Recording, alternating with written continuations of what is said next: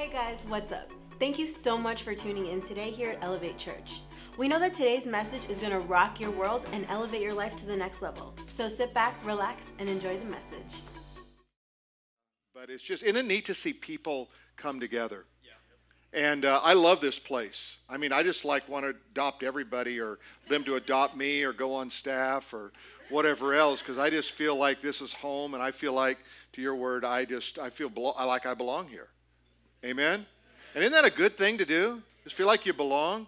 I can so relate to, my wife and I can so relate to celebrating like a 9-year. We celebrate our 7-year just recently of starting a church. And for church planters, if you've been here in the last year, you missed all the pain. Can I just say that? And all the challenge. And they talked about almost quitting. Now, we quit 3 times a week for the first 2 years. I'm thinking, I'm going to give it a year. If it doesn't get better, we're quitting. Are you right with that? Yeah, a year. What do you think? Let's give it another year, 2 years. We're still crying. Oh, God, do something. And I can remember those days where I would stand on the front row, and I'd look at Tim and I said, don't turn around. There's nobody here. There's nobody here, you know. And then, by a quarter after the hour, I mean, they usually start showing up. Have you noticed that, Pastor? They just, but I preached at the 8 o'clock this morning. You know, 8 o'clock is really early. I don't know, does anybody know that? This is my people right here. When God created the heavens and the earth, he did it at 10 a.m. You know it's true. You know, he looked over at the Holy Spirit and the Son and said, let's wait. Let's give it till 10 and we'll be fine. Amen? So I love just kind of waking up, and I'm just starting to wake up. I want to give you a quote that I love from Lester Summerall. It goes like this: God will never give you a dream that you can accomplish on your own. We live in a society, in a world that is all about the individual. It's all about everything from a selfie to look what I did. But in the kingdom of God, it's just the opposite. It flips everything on its end and says, no, it's about the dreams that God put in your heart and the people that God has put around you to help you accomplish a great dream. And this dream that we call today Elevate Church is a dream that started 9 years ago, but it didn't start alone. And it couldn't be accomplished alone. It had to have people like you. And you probably underestimate the way other people see you in life. Did you hear me? We tend to underestimate the way others see us, and others overestimate the way we see us. So people look at us and they go, wow, look how they've got that going, and look how valuable they are. Wow, I wish I could do announcements. Where are you? What is your name? I love you. In the Jesus way. But you just did such a great job. But I mean, think about just that dynamic that she brought in that moment. And these musicians and these singers and the people greeting me and serving me. And I mean, I'm just sitting there going like, this is amazing. Really is amazing. We have some good friends, Bianca and Matt Olthoff, and they started a church 6 months ago, and we had them over to our home for dinner. And it was really more of one of those cry sessions. I mean, that's really what we do when we plant, come on over, and yes, it will get better. You just hang in there, and it's just so good to be able to relate. I was glad to meet a couple of guys when I came in, familiar faces who'd been here from day one. I mean, if you're here from day one or first year, second year, you really see a different dynamic than if you walk in today. But if you walk in today, you get to go, you know what? Now's my season. Can you say that? Yes. Now it's my season. Now I get to go, and then somewhere 5 years down the road, they're going to go, how long have you been here? I've been here like 7 years. Wow. Yeah, I know. I paid a price so you could enjoy it. Don't ever forget me. Here's a couple of principles I want to just get started with. First one is this one. God is bigger than your problems. As a pastor, we always have that moment, I call it the crying lion session, when people come up to you afterwards and tell you how big their problems are. Pastor, I don't know what I'm going to do. I'm facing the biggest problem of my life. no human being on planet Earth has ever faced this. 7 billion people dwarf in scope of my problem. And you look at them, you kind of smile on the inside and go, well, tell me about it. And they tell me, and I'm going like, that rate's like 1 on some of the things I've heard.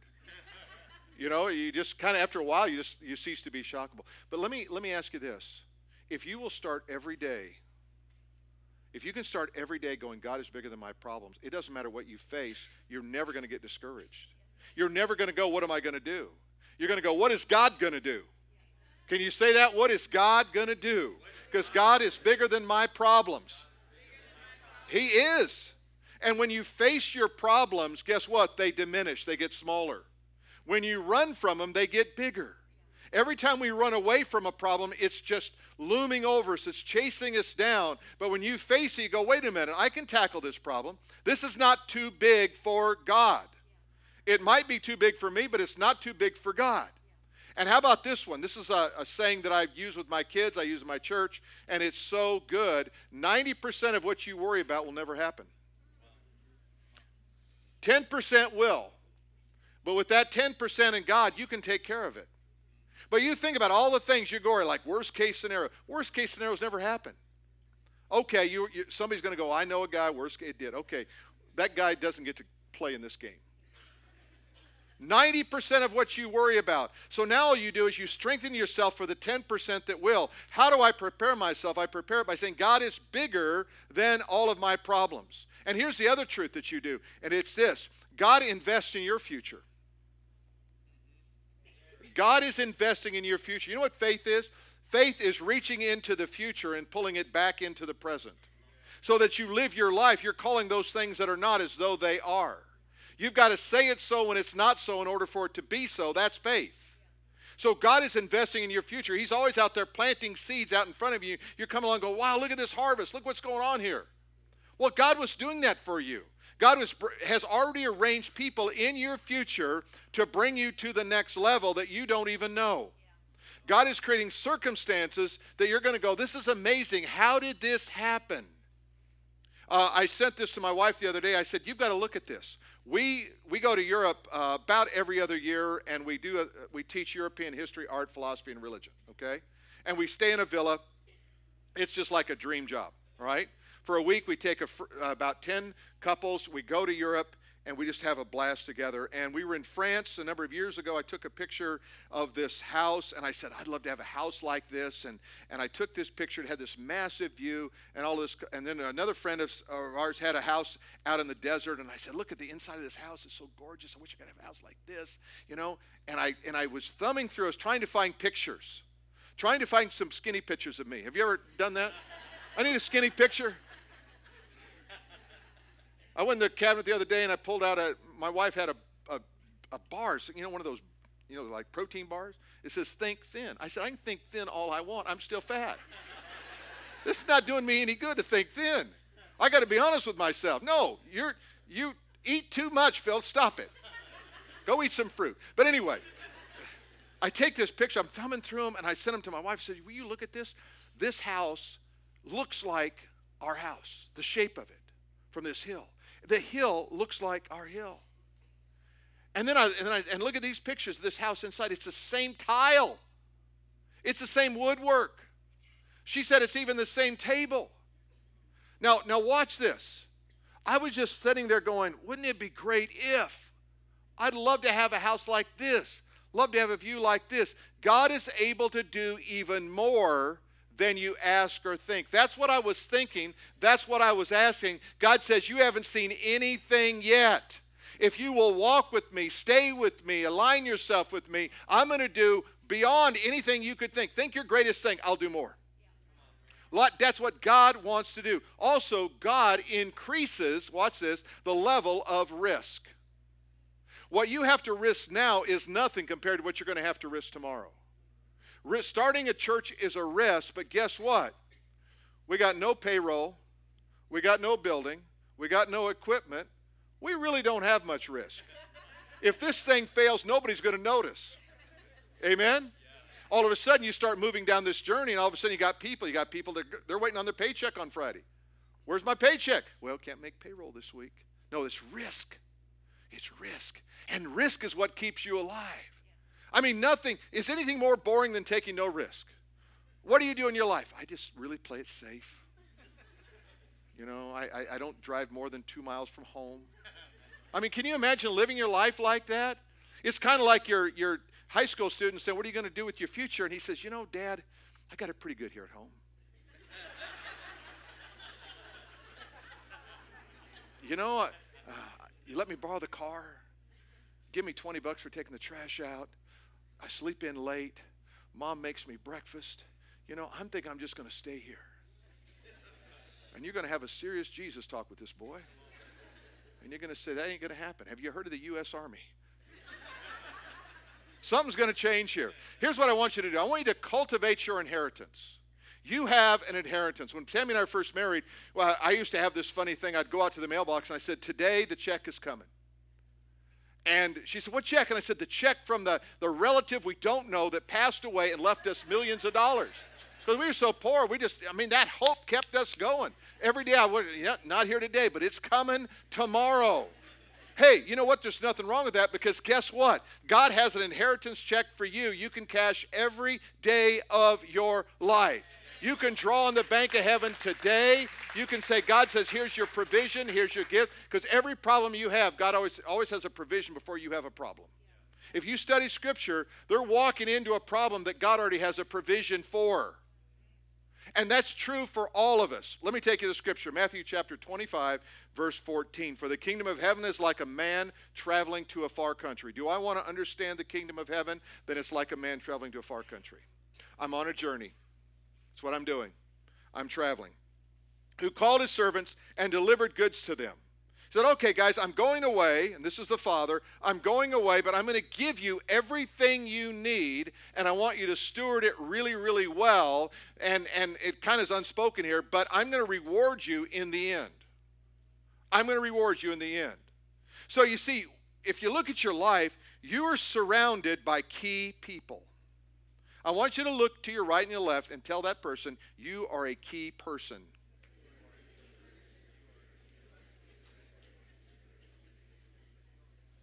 Now, let me ask you something. Did you mean it?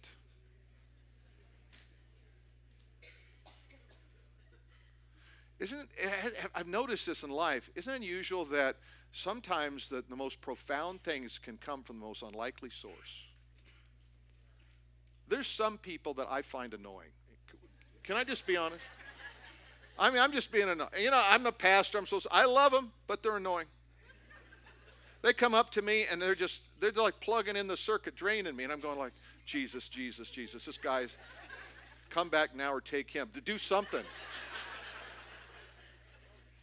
And then they'll say something. I'll go, whoa, where'd that come from? And I'll walk away, or God will go, you think you're better than them, don't you?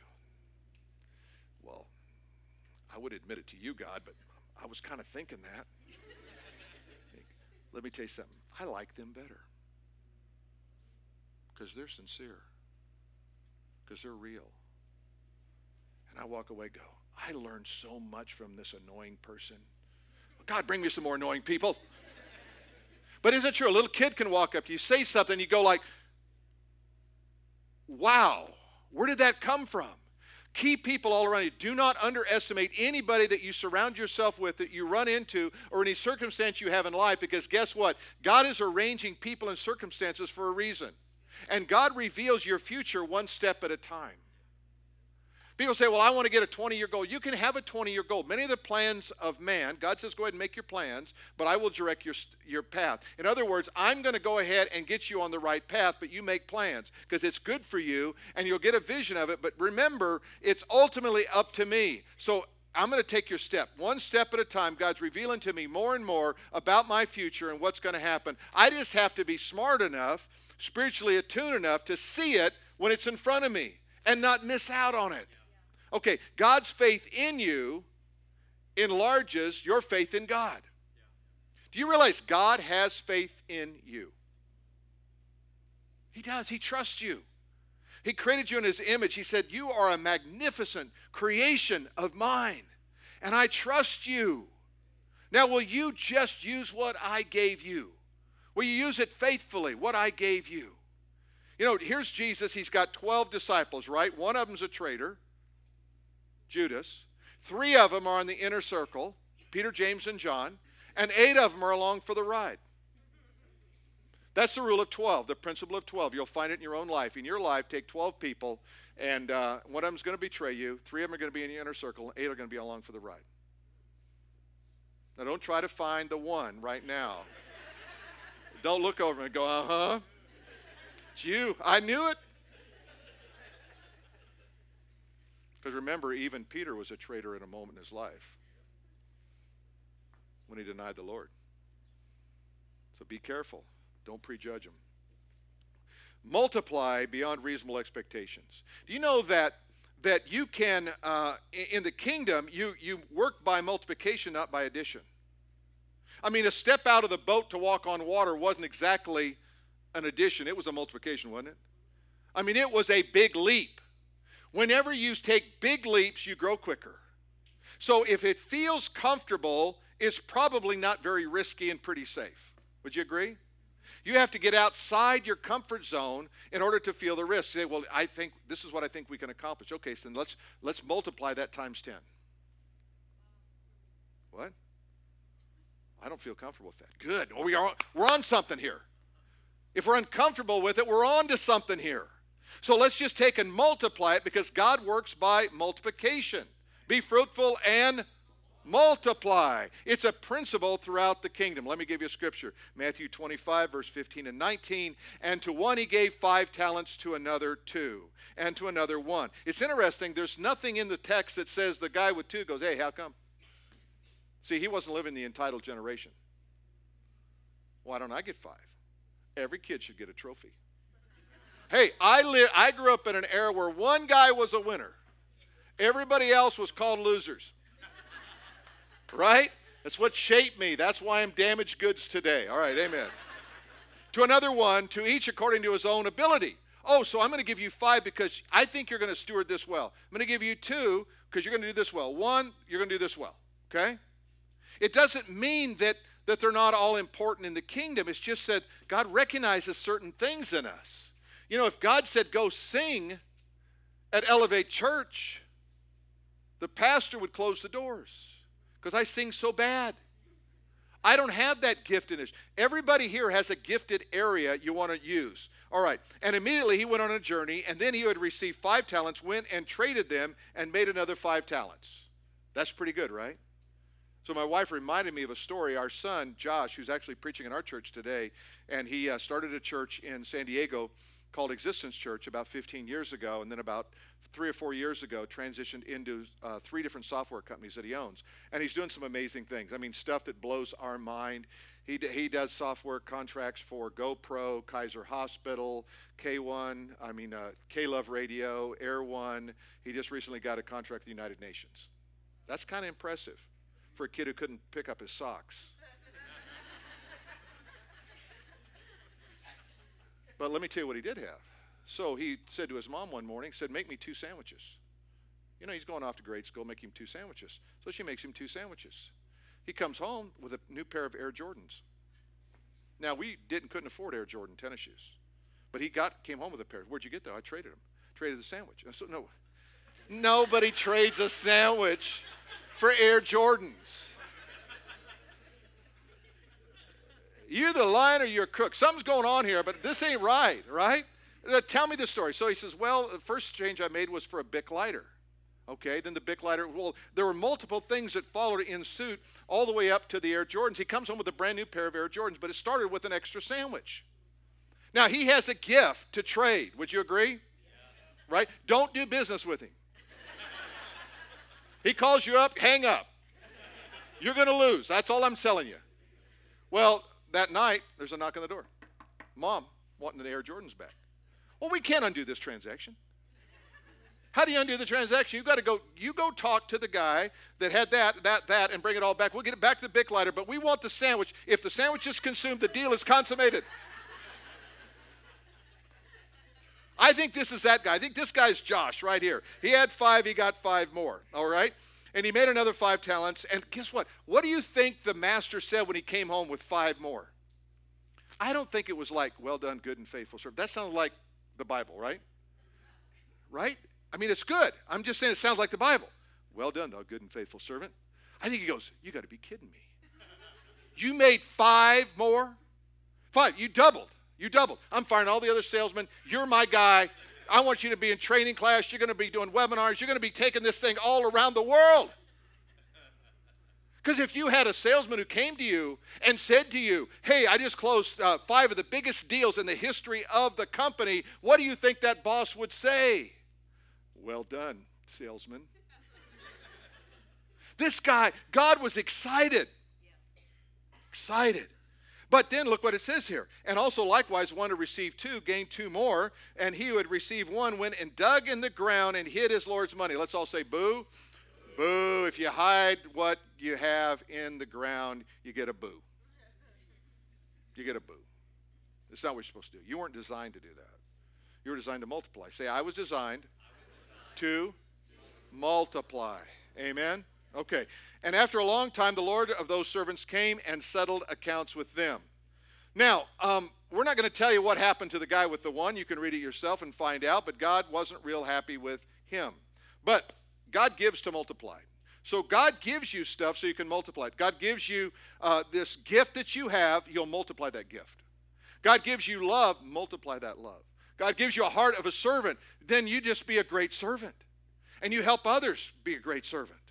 You start to reach out and say, how do I take my gift, my passion, my stuff inside of me and multiply it for the kingdom of God? Because guess what? You're happiest when you are working that way in the kingdom of God. You go like, I feel so good. I'm exhausted. I mean, I watch people, they serve at a conference or something we have, and they're closing the door and their eyes are almost closed. And I go, how was it? It goes, great, Pastor, but I got to get some rest. They're so happy doing it. Because you feel like I have purpose in my life. Let me take you to Luke chapter 6, verse 38. It says, give and it will be given to you. If you don't give, it won't be given. Just stop and let that principle sink in. People want to receive so they can give. God says you give and it will be given to you. I can't expect anything from God unless I first invest in God. I have to sow in order to reap. Amen? And if I sow, I'm going to reap. And I'm always going to reap later. I'm always going to reap more. Amen? Okay, so I'm going to sow. I'm going to reap. I'm going to reap more. I'm going to reap later. And the harvest is always going to come in a great way. You don't know how that harvest is going to come, but you know it's going to come. I was in my first church pastoring, and I'd only been saved about 2 years, so I really didn't. All I knew, South Louisiana, all you really know in South Louisiana is if you can scream and quote Bible, you're a good preacher. All you got to do. If you can sweat, it's added bonus. And I remember this guy who had been in the church for years. He came up to me. He said, you know, Pastor, everybody in the church tithes. And I said, I was smart enough to know this wasn't true. And I said, no, I don't really think everybody in the church gives 10% of their income. He said, oh, yeah. Yeah, they do. I said, really? He says, yeah. Some bring it to church and others, God goes and gets it. We had a Pontiac car, Grand Prix. We had 2 babies while we were in seminary, and we really were poor as can be. And there was an old redneck, and he really was. If you look up redneck, his name was next to it. Worked in the paper mill, and he was very, very good with 4-letter words. He was just an expert. And he'd come over and he'd say, preacher, how many miles you got on that car? And I said, about 70,000. I mean, how many times you changed the brakes on it? I said, I never changed the brakes. Original car. I mean, it's bought the car new. It's original brakes. And he goes, looking at me like I'm stupid. And I go, I never thought about it, you know, and I don't have money for him. He goes, I'm coming over tomorrow. I'm jacking it up. So he's there at 5 o'clock. I mean, who does that? Who gets up at 5 o'clock and jacks up your car? Jacks him up. He's got the brakes off. I walk out there with a cup of coffee about 7. My Gucci slippers.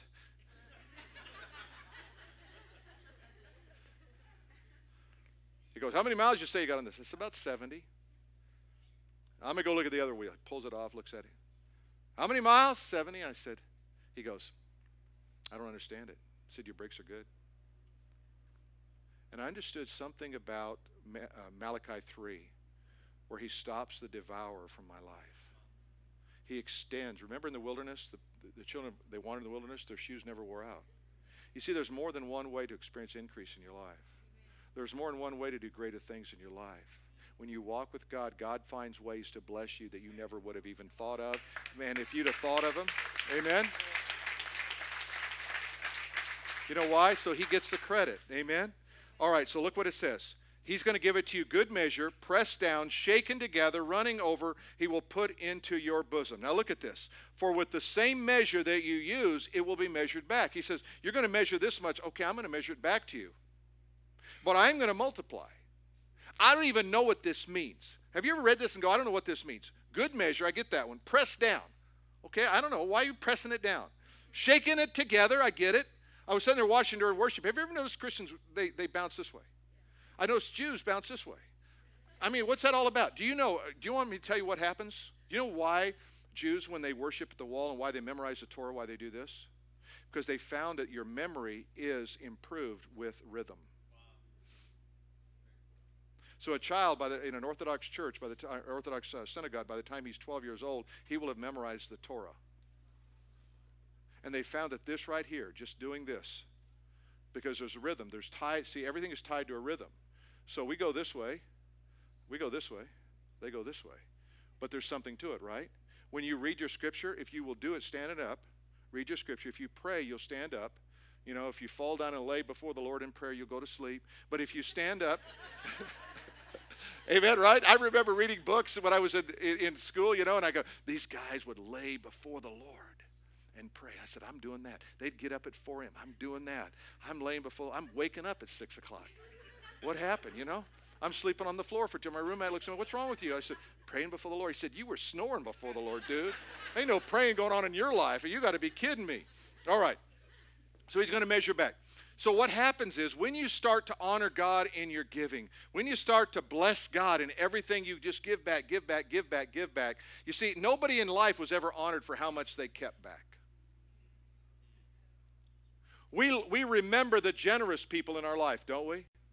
The person who sacrificed for us, the person who gave for us, the person who just released everything they had. What God's going to do is he's going to provide an opportunity. So God provides opportunity to further his kingdom through you. God says, I can trust you. I can trust you. I can remember so many times in my life where, before I was saved, before I was married and then after I was married, where we sacrificed, we looked at each other and said, we don't even understand what we're doing here. We're going to do this. We're going to give back, God. Just going to give back. Just give back. And God always came through. Why can I trust him with my salvation? I can't trust him with anything else. Can God really keep me from hell and take me to heaven, but he can't help me pay my bills? He's got a bigger paycheck than I do. He's okay. Let's just sum it all again. Champions are a rare breed. How many of you want to be a champion? Yeah. Huh? Come on. You got to raise your hand. Champions don't go, nah, I don't know. We're going to try it one more time. All right? Put pressure on. If somebody next to you is not raising their hand, you look at them and say, you are a loser. Got it? Ready? Champions, raise your hand. Okay, champions are a rare breed. They see beyond the danger. Losers go, it's just too dangerous. I don't think we should go there. I'm a little worried. What if I don't come home? What will people think? Nobody's thinking about you anyway. Don't worry about it. Champions see beyond the dangers, beyond the risks, beyond the obstacles, and beyond the hardships. They go, we're going for it. What if we fail? Then we'll try again. What if we fail twice? We'll try again. Just don't quit when things go wrong, as they sometimes will, and the road you're trudging is all uphill, and the funds are low, and the debts are high. Rest if you must, but don't you quit. Often this goal is nearer than it seems to the faint and faltering one who learned too late how close he was to the golden crown. So rest if you must, but don't you quit. Don't quit. Design your life around your future, not your past.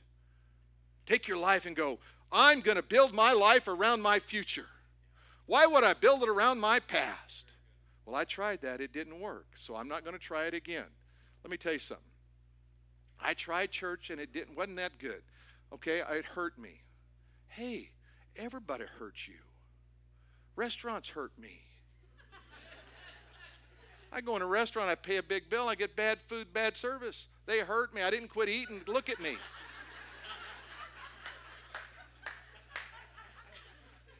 Leviticus 4:38, the fat belongs unto the Lord. Amen? Now that is burning fat. I don't know about hanging fat, but anyway. Hey, what's your future? I'm going to build my life around my future. That's where God is. He's in my future. I step into my future, go, look what God has for me. If I'm back here just hiding,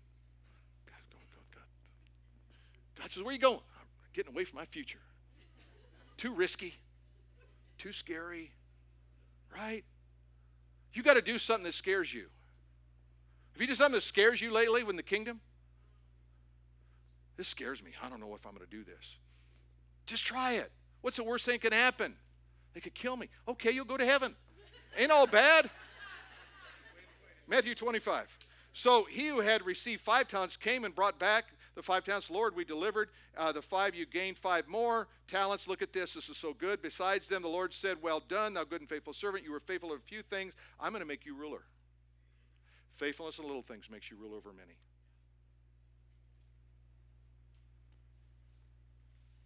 Enter into the joy of the Lord. Joy is something you enter into. It's not something you have. It's you enter into it, and joy possesses you. My joy do I give unto you, Jesus said. Not my joy, not as the world gives, but my joy do I give unto you, that your joy might be made full. It's the word pleroma. It's the same word, fullness. Be filled with the Holy Spirit. Joy is going to be bubbling out of you. Bubbling out of you. Matthew 25:23. Lord, you delivered me 2 talents. Look, I've gained 2 more talents. This guy's excited. I got 2. The guy had 5. He's not even worried about the guy 5. I got 2. I got 2. Look what I did. His Lord said unto him, well done. Says the same thing. You good and faithful servant. You have been faithful over a few things. I will make you ruler over many things. Same thing. You're going to get to be a ruler over many things. Enter into the joy of your Lord. You see, God releases your future through you. I remember praying for tires when we were first married. God, I just need a new set of tires. I never saw tires fall from heaven. Prayed for tires. Watch out. Go inside. They're going to be dropping. But I have had people come up to me and said, hey, I noticed you need some new tires. Could I help you out?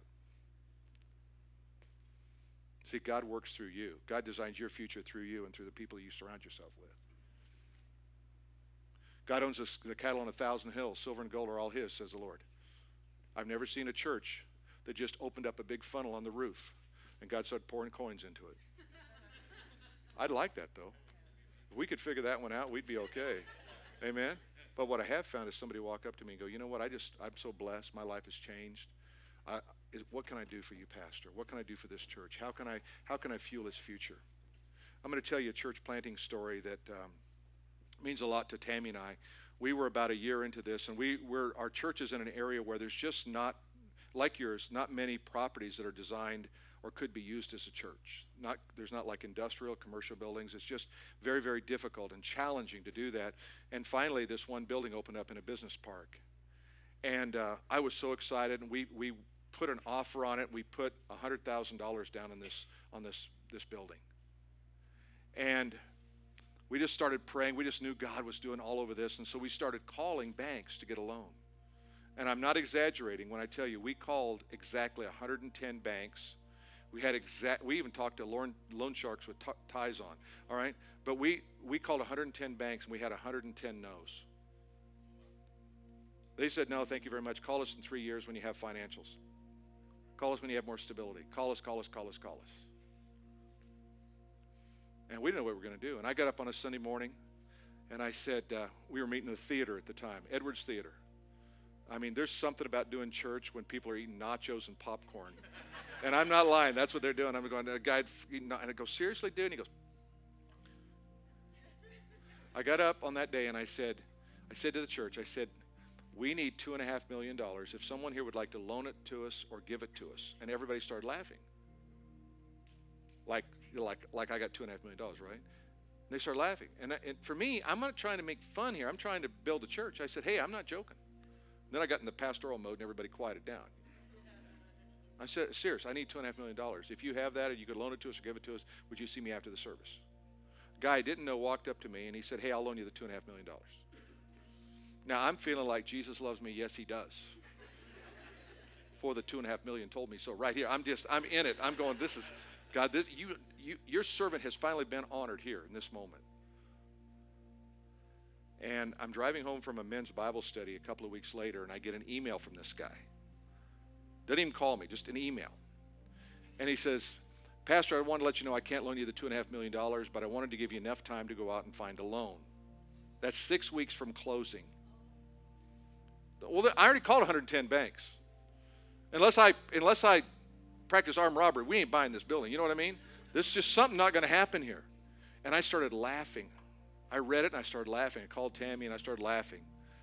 I called our board members. I started laughing. They said, it's not funny. And I said, no, it's hilarious. It's hilarious because only God could engineer this, something as goofy as this. Guys got the 2.5, was going to loan you the 2.5. 6 weeks out, reneges on it. So here's what happened. So Tammy and I proclaimed a 21-day fast in our church. We said we're going to fast for three things. We're going to fast for $2.5 million, for $200,000 in additional money we needed to do the remodel, and to pull all the permits on a Monday.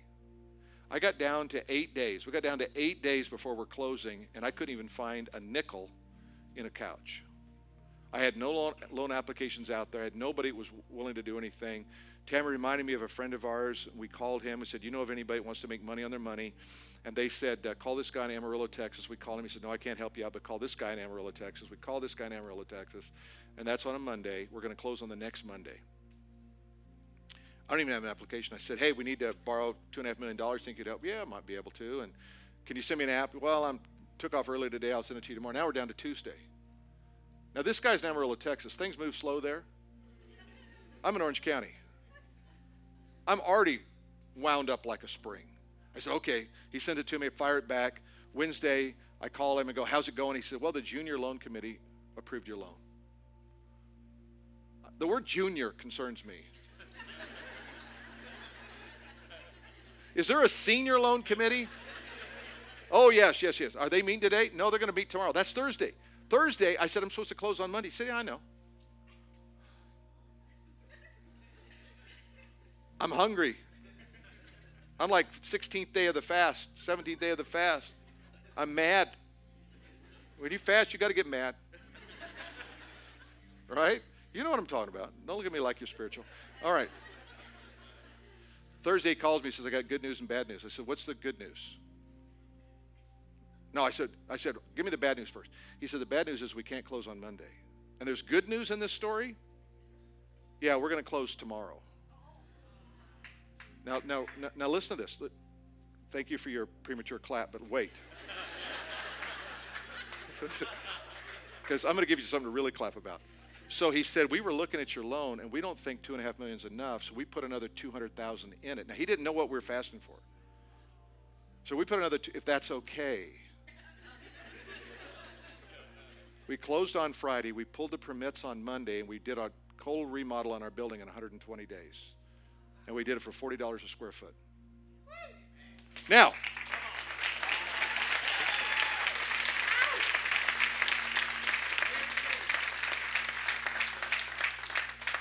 who gets the glory? First story, who would have got the glory? Probably the guy. It was too easy. If it's too easy, watch out. Everything in God's kingdom works from the bottom up, from the inside out. It's never easy. It just seems like it is because it comes all at once.